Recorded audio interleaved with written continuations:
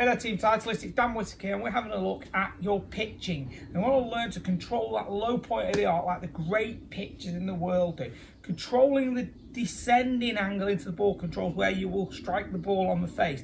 And where you're striking it in the face is key to get as much spin as possible.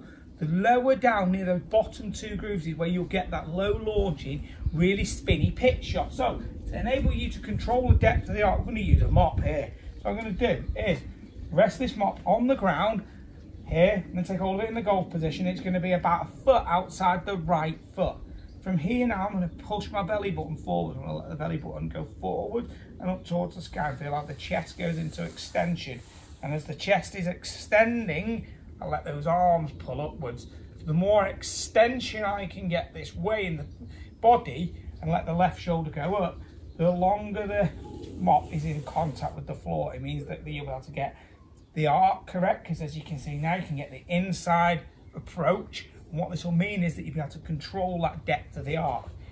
You then get your Vokey wedge out and you'll be able to simulate this feeling, how that body starts to work upwards, and get the feeling of how that, where the mop was at the end, in line with the sternum, which is the buttons on the top, they're going to match at the end of that follow through, which will really help you with that impact location when you get back on the golf course.